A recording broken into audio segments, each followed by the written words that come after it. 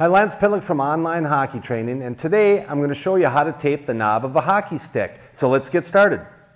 So why do I even have to tape the top of my stick? It comes down to grip. When you're shooting, or if you lose your stick on the ice, it's easier to pick up. The composite material that's used today, it's very slippery, so it just gives you a little better grip so you're not going to lose your stick, and you're going to be able to do the things you want to do in regards to shooting, passing, and receiving passes.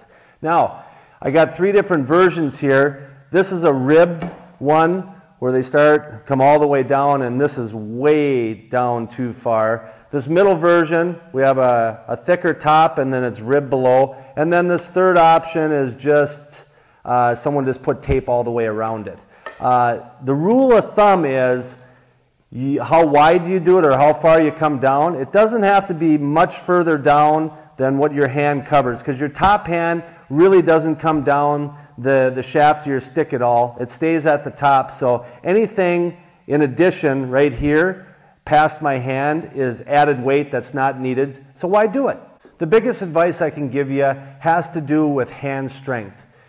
We're strongest when you think about a fist. When it's a fist, my hand's strong. The wider it gets, the weaker I get. So if I have a big knob and my hand's opened up, I'm not going to have the grip strength that I would if it was closed more. So you want to try to keep it as thin as possible. That will optimize your strength and your performance.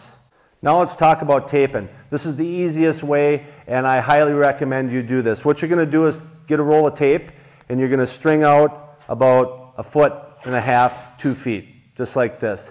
You're going to pinch the top. Let me show you here. See how I pinch the top? Like that. And then I'm going to start spinning. So what will happen, it's going to make a rope, and because I pinched it at the top, the sticky part's going to be outside. So I spin it around, get that done, nice and tight, and then I'm going to rip it.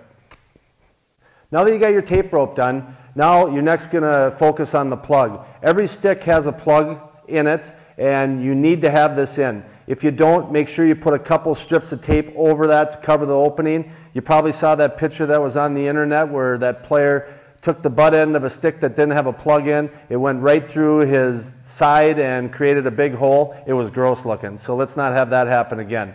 So if I have my plug in, I'm just going to take one strip of tape and I'm going to cover that plug to lock it down. Next, you're going to grab your rope, your tape rope here. You're going to start at the very top and wrap it around as close to the top as you can and overlap it a little bit. That locks it down. And then I typically do 3 to 4 wraps, and then I'll start candy caning it the rest of the way.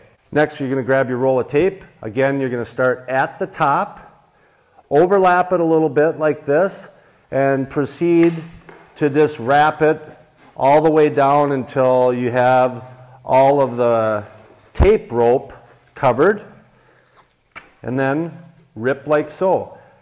This part here, you can see how it's sticking up. All you do is just kind of pinch it down all the way around, and I am ready to rock and roll. I don't have any extra weight by bringing it further down.